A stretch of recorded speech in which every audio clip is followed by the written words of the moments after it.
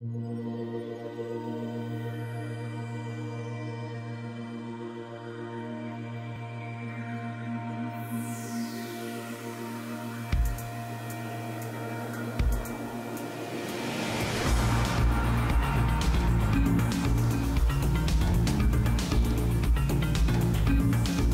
about playing humans and the psychology involved in it, now for a long time, a lot of these elite tournaments have the same players, so you've been playing amongst each other.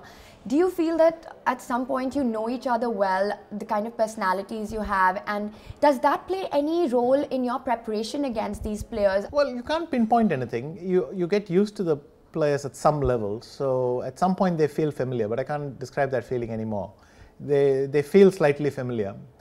And that's more obvious to you when you play someone completely different, because then it hits you that you're not able to predict or something, you're not able to guess what they're going to do next. Players themselves keep adapting. Everyone goes back, tries to change a few things and comes, so they're also not showing the exact same face over and over. What separates, say, the top grandmasters from the world's very elite players? The ability to take slightly better decisions at crunch moments.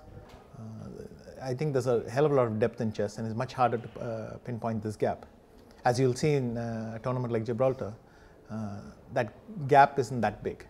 It's still there, but you have to prove it every day.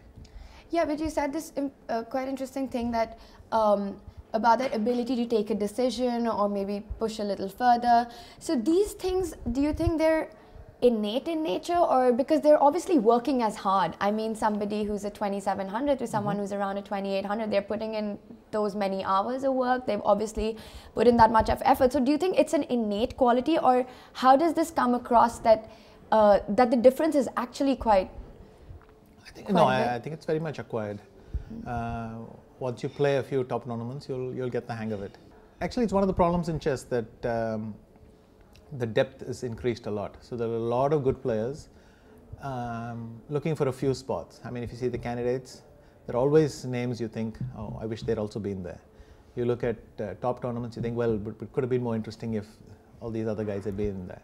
And maybe that also has something to do with why Swiss tournaments are getting more popular again. Those Swiss tournaments are unpredictable. They're the only ones where you can accommodate the depth that's available in chess today. Vishy, moving on to something else. Now, with Akhil in your life and having a family, is that something that has changed your outlook towards things or priorities in any ways? No, he doesn't really conflict with my chess life. I mean, it doesn't come down to him or my chess or something like that.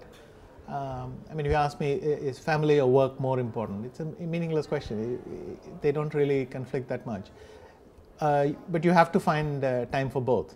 But I enjoy it a lot. It's a very special experience. I have so much fun with him, and in a way, he's also a kind of stress buster. And has he taken to chess at all?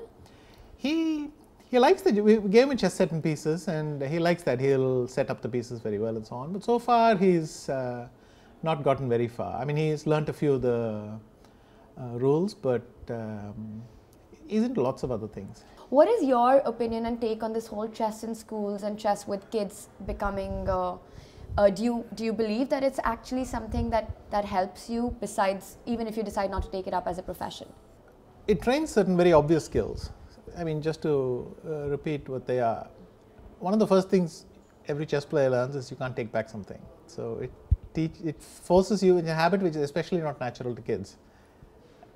As a kid, no matter which game you're given, the first thing is to let me try it, not let me learn the rules, let me think about it, and let me. So it's a natural impulse, and I think this moderates it a little bit. You learn that, wait, once I've given away a piece, I don't get it back. Once I do something, you have to think before doing something.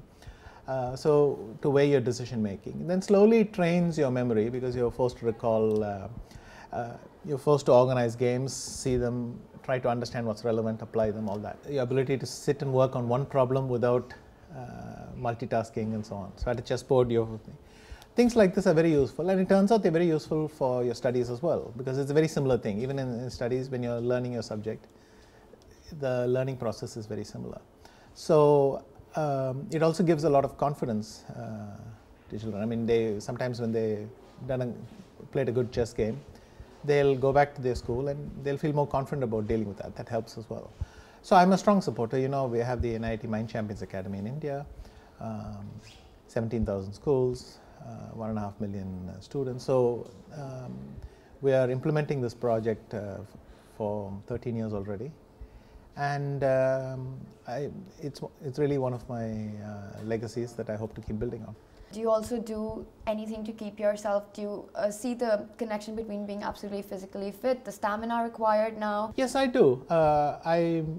I pay some attention to my fitness. I try to do something, if not every day, every other day. But I'm a bit hesitant to say I do it only for the chess.